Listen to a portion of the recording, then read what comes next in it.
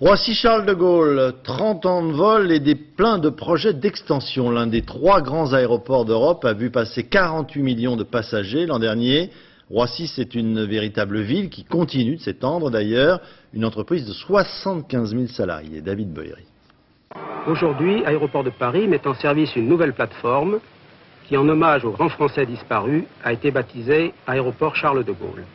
8 mars 1974, l'inauguration officielle de l'aéroport Roissy Charles-de-Gaulle. Un aéroport ultramoderne, une révolution à l'époque dans le transport aérien français.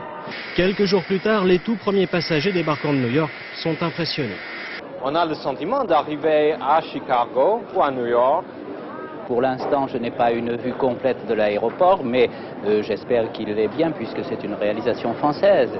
Le chantier a été en tout cas titanesque pour construire en plein milieu des champs un aéroport international. 8 ans de travaux seront nécessaires, des tonnes de béton et de ferraille.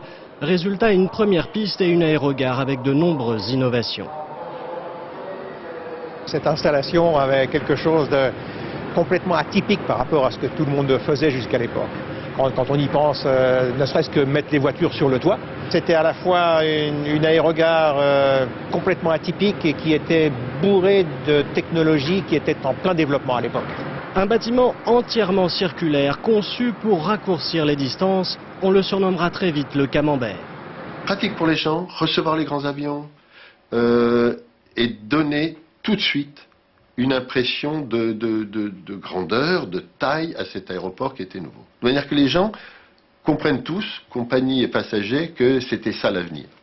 Et en 30 ans, Roissy n'a jamais cessé de s'agrandir. Construction de nouveaux terminaux et de nouvelles pistes pour devenir aujourd'hui l'un des plus grands aéroports européens.